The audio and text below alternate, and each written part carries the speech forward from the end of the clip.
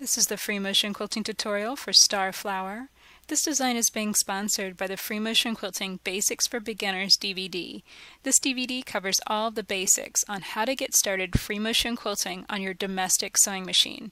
Check out this DVD and support the Free Motion Quilting project at daystyledesigns.com. Now let's get back to Starflower. To stitch this design, you're going to start in the center of your quilting space with a straight line. Then you're going to simply travel stitch and overlap that line to make a cross shape, and then overlap an X on top of that to create a star shape right in the center of your quilting space.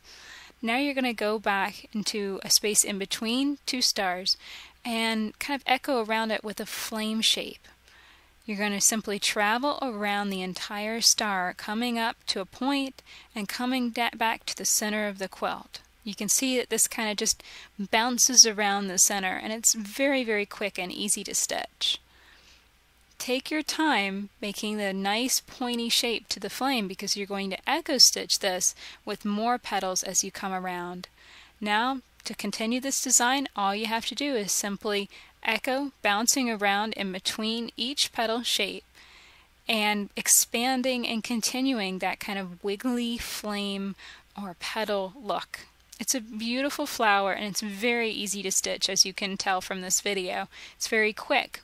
One really fun thing to do is to figure out which way feels more natural for you to go around the circle, either stitching clockwise or counterclockwise.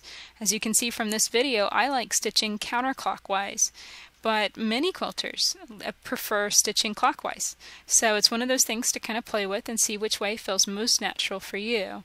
But this is exactly how this flower fills your quilting space, simply expanding those nice beautiful petal shapes directly from the center.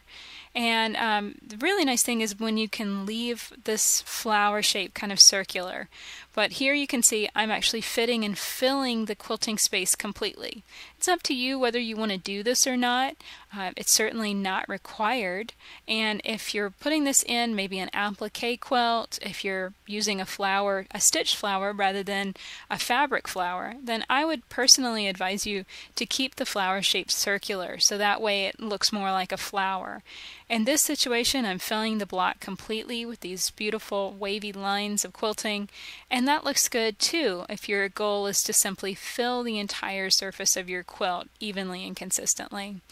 So that's it for Starflower. Here's what it looks like whenever you finish it. For over 250 videos on free motion quilting, many beautiful flower designs just like this one, check out daystyledesigns.com or freemotionquilt.com.